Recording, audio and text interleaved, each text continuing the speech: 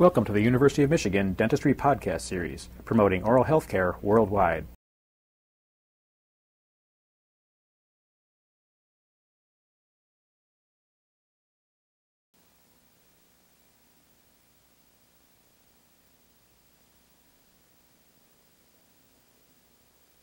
All right, this impression has been painted with debubbleizing solution so that the surface tension will be reduced for the pouring of the well-mixed stone.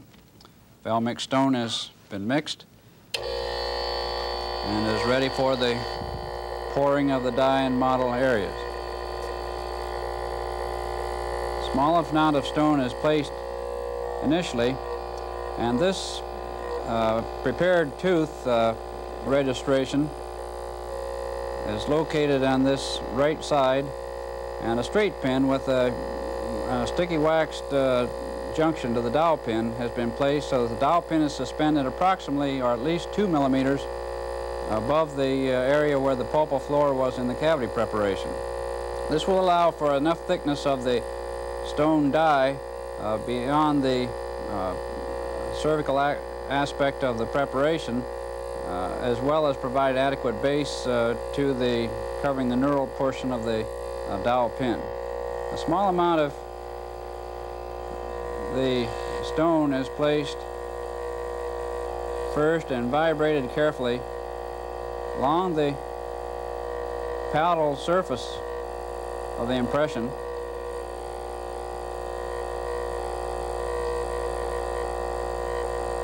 And it begins to flow over the cervical aspect of that registration and into the occlusal aspect.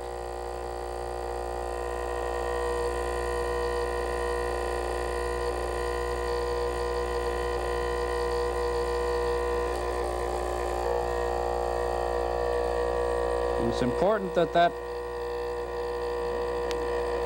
stone be followed very carefully as it flows into the occlusal portion of the prepared cavity registration.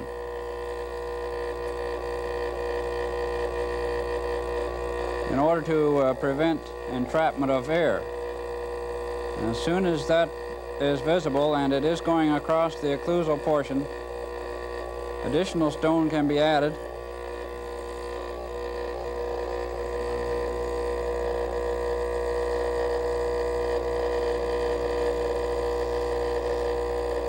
So that it flows across toward the buccal area.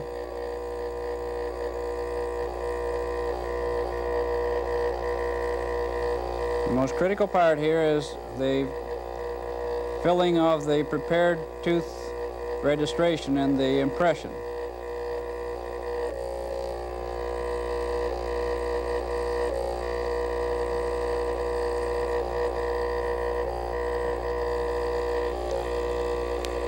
As soon as the prepared tooth registration is filled, then a considerable amount of stone can be placed in the other areas of the impression. Again, in amounts that will permit vibrating and coverage of the occlusal areas without entrapment of air.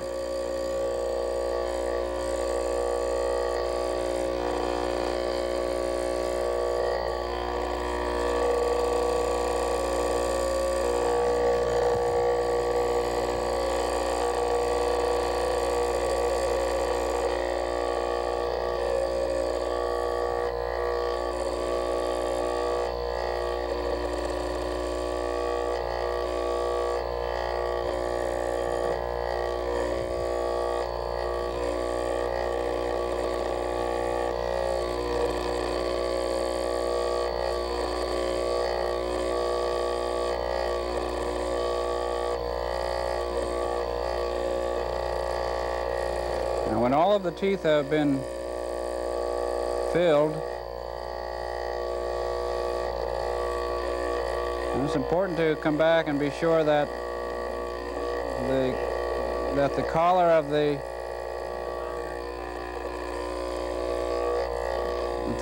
the dowel pin is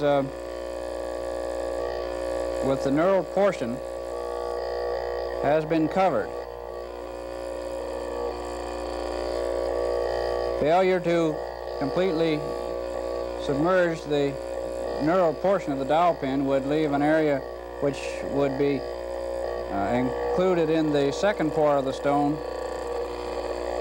later on, and the die then would be locked in position, and it would not be possible to remove it from the base.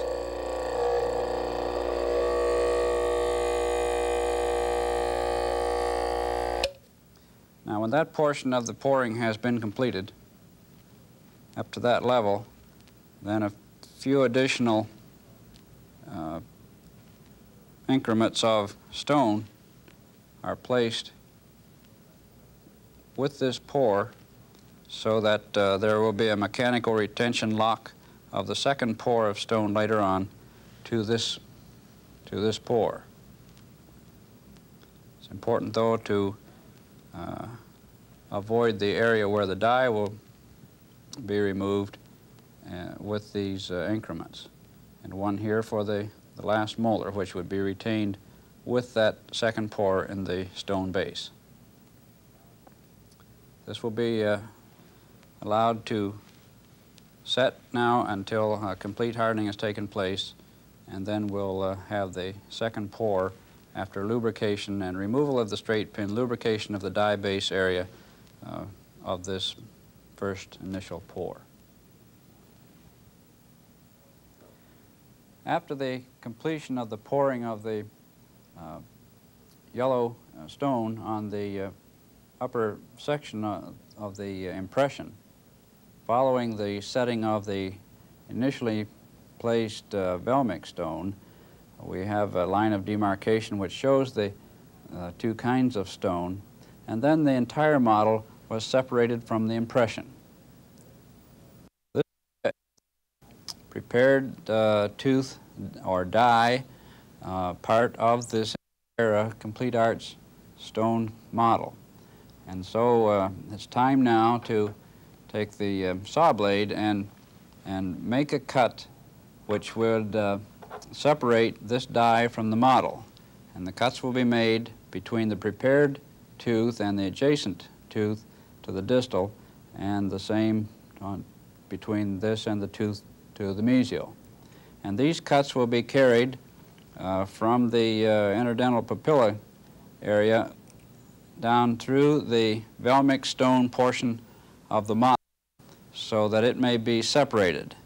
A separating solution has been placed in this area over the first poured stone mixture prior to the pouring of the yellow stone mixture, so that after these two are cut, then it would separate.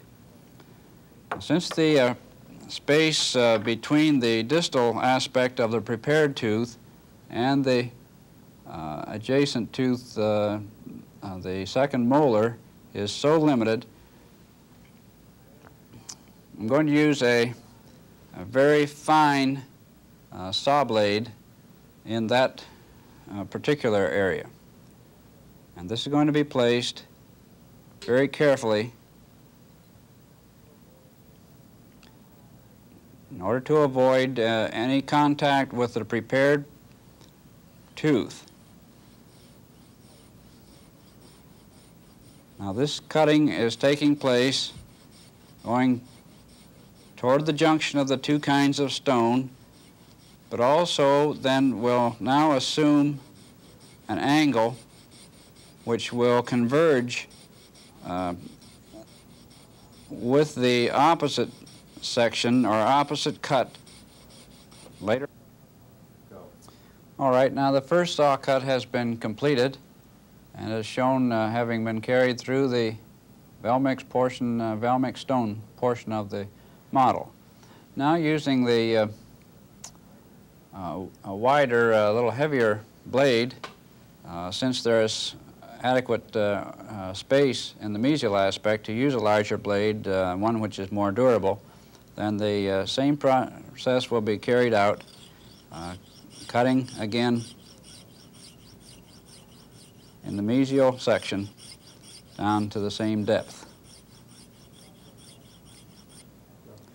The two saw blade cuts now have been completed through the Velmic stone portion of the die down to the junction with the yellow stone. And it's possible to see that these two cuts do converge so that there is a taper formed to this die base, which will permit its removal and replacement. Now, turning the model over and protecting the die against the hand so that it does not bounce out and get damaged, we just tap this dowel pin end slightly to allow the removal of the die from the model. And there's a precaution to avoid getting any debris into the area of the model where the dowel pin is replaced so that prevention of seating of that die would take place in that event. Now the next operation is the trimming of the die in order to expose the entire finish lines of the prepared tooth die for the waxing procedure which will follow this.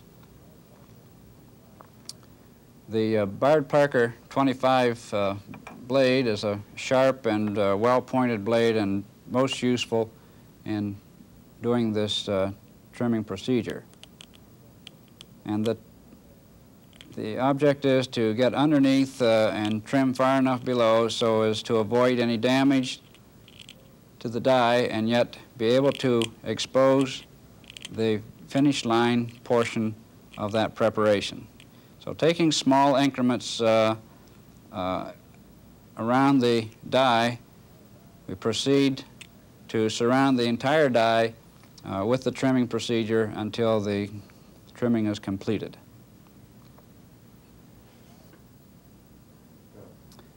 The die has been trimmed completely around its circumference now, and all the finish lines of the preparation on this die have been exposed. So it's time to replace the trimmed die back into the maxillary model. You've been listening to a presentation from the University of Michigan School of Dentistry, which is dedicated to supporting open learning and open educational resources. This recording is licensed under the Creative Commons. It may be reused and redistributed for nonprofit use. Please attribute materials to the University of Michigan School of Dentistry and redistribute under this same license. For more information on how this and other University of Michigan School of Dentistry recordings may be used, visit www.dent.umich.edu/license.